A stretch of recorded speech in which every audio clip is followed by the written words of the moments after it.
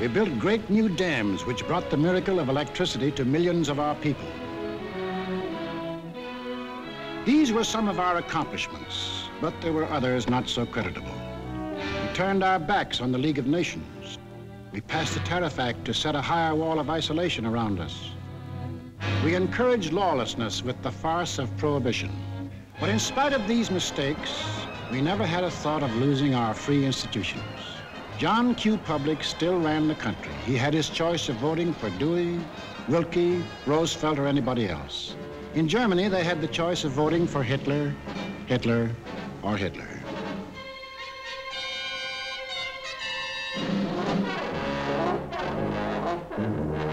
Over here, John Q. still read what he pleased. And although he heard of books being burned in other countries, he would have laughed if anyone had told him his books would ever be burned.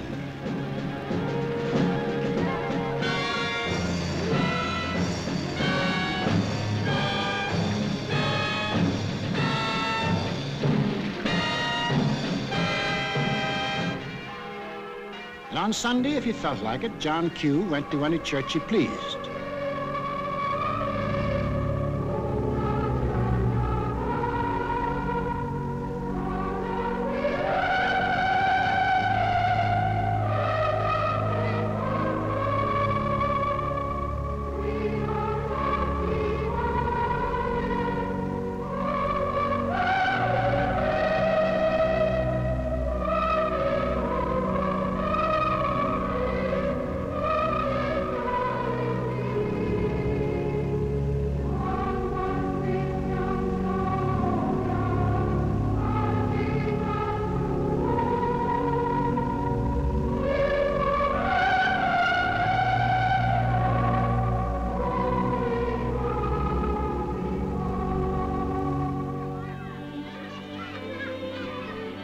Most of all, he got a kick out of seeing his kids grow up.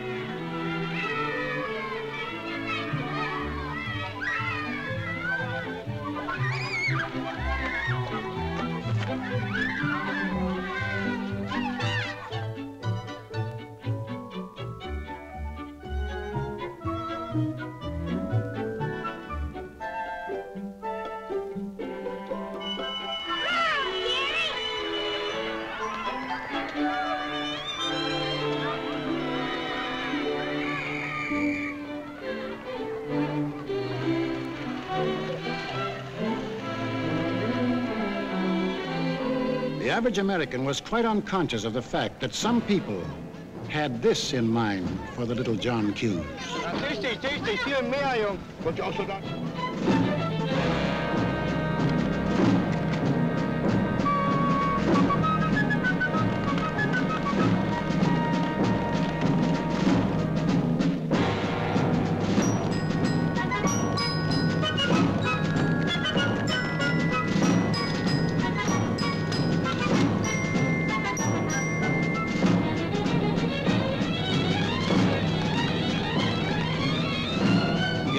While their children were being trained to kill, John Q's kids were giving their pennies to help them have life.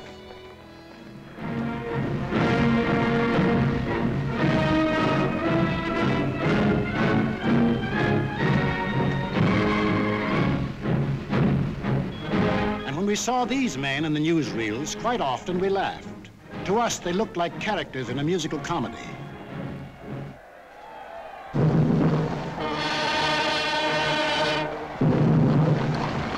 But they weren't comic, they weren't funny, they were deadly serious. They were out for world conquest. And what made it doubly serious was that there were 70 million Japanese, 45 million Italians, and 80 million Germans, all hopped up with the same idea. Deutsches Volk hilft dir selbst. Jeder soll helfen. Their leaders told them that they were supermen, Herrenvolk, the Nazis called it. The master race, destined to rule all other peoples on Earth. Take a good look at these humorless men. These were to be the rulers of the ruling race. Leben, auch ihr bürgerliches Dasein ist gesichert in diesem nationalsozialistischen Staat. Obey us blindly, and you will attain your rightful place in the world. All other people will be your slaves. That's what they promised them. That Americans, Chinese, Russian, South Americans, all free peoples would work for them and make them rich. And how they ate it up.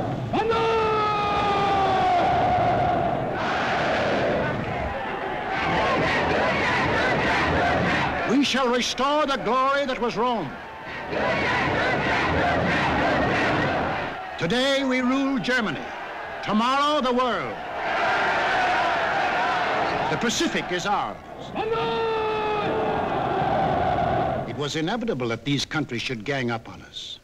The little fellow is our pal, Kurosu, who smiled his way into our hearts in December 1941. Here he and his friends are busy carving up the world in advance, staking out their claims. Take a good look at these claims. Here was the Italy that Mussolini took over in 1922. And almost his first act was to tell the Italians they were the rightful owners of Corsica, Nice, Savoia, Albania, Tunisia, Ethiopia, and a land corridor linking it with Libya. Later on, he had an even bigger dream. The old Roman Empire as it existed nearly 2,000 years ago, to dominate all the lands adjoining the Mediterranean. Mare Nostrum, our sea, they called it, just as the ancient Romans did. As for the Japanese, they had some ambitions too. By 1920, they had grabbed off Formosa, Korea, and the southern half of the island of Sakhalin. Then Baron Gishi Tanaka, the prime minister, carefully set down Japanese aims in a document called the Tanaka Memorial. It was presented to the emperor July 25th, 1927.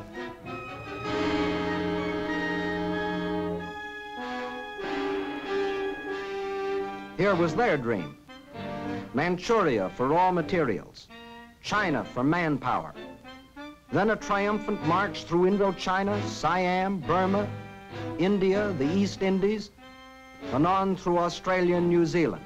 And in the north, all they claimed was that part of Russia east of Lake Baikal. That was to be the new order in Asia.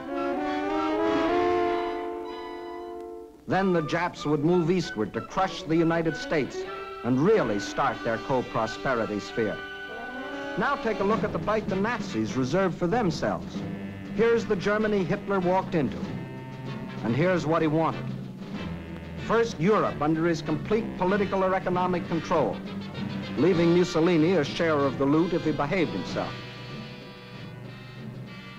Then the drive to the east, through the rich oil lands of Iran and Iraq, into India. Another push south through Africa. Then from Dakar, jump off to meet the honorary Aryans who were to move in on South America through the Pacific. At the same time, start across from the Scandinavian countries to hook up with his buck-toothed pals coming over from Siberia to join in the conquest of the United States. There it is, gents. All they left us was Shangri-La. And they'd claim that, too, if they knew where it was.